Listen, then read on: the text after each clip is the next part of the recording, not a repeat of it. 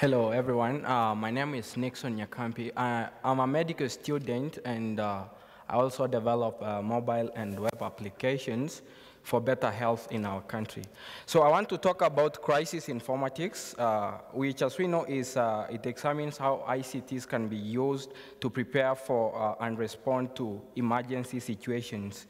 So it's things like, what role does social networks do and digital technologies can do? So if we talk about microblogging, we can say that microblogs allow users to exchange small elements of content, such as short sentences and individual images or video links. Now, this short nature of updates allow users to post new items quickly, and they get to people instantly. So if we go to collective intelligence, this is where mass collaboration comes in. We need to mobilize communities on openness, peering, and sharing of information, and acting globally.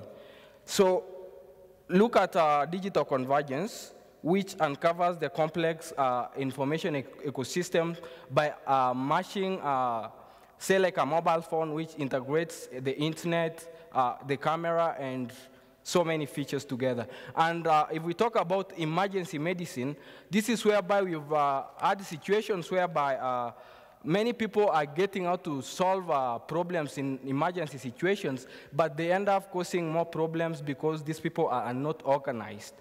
And so we have many policy issues which are facing the use of social networks information during times of crisis, and I want to tell you a story about Twitter. It has about 550 million users as of July, and we have like 58 million tweets per day. So highlights of Twitter include like Boston Marathon bombing. Twitter really played an important role in informing people. In the recent Westgate mall attack in Nairobi, if you analyze the characteristics of the tweets that were coming, most people were asking about during the initial minutes, people were asking about the situation in Westgate. And so, as you can see, those tweets there, the first tweet was that person, I come from Somalia, and the first media agency in Kenya to tweet about the incident was K24, and that's what they talked about.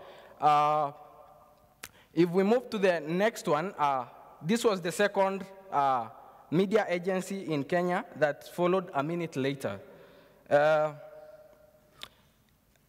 AP was the first international media agency to break the news, whereby, that's what they said, breaking news, where witnesses say gunmen have opened fire inside the Nairobi most upscale mall.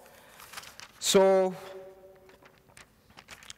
Disaster Operations Center Kenya was the first governmental agency to talk about the tweets, and you can see the hashtag there. It's KOT, Kenyans on Twitter. That was the first media. So how can we use social media in emergency management response?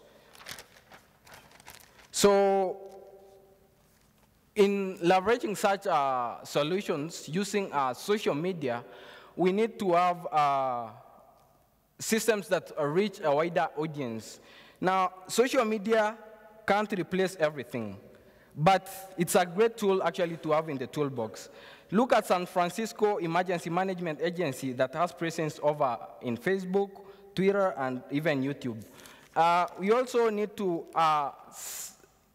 our organizations also need to send and receive emergency alerts. Social media can help first responders of or social security officers capture panic or emergency alerts.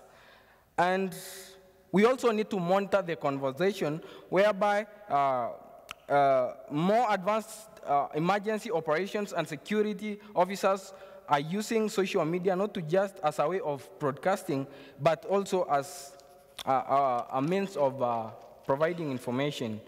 So you look at integrating data sources for situational awareness and collaboration to respond with the responders. this one can now merge the first responders, the police, and fire government officials to tap into one single system and get information at a glance. So that's why we are trying to, at mHealth Solution Center, we are trying to put together health informatics and crisis informatics for better solutions. Thank you.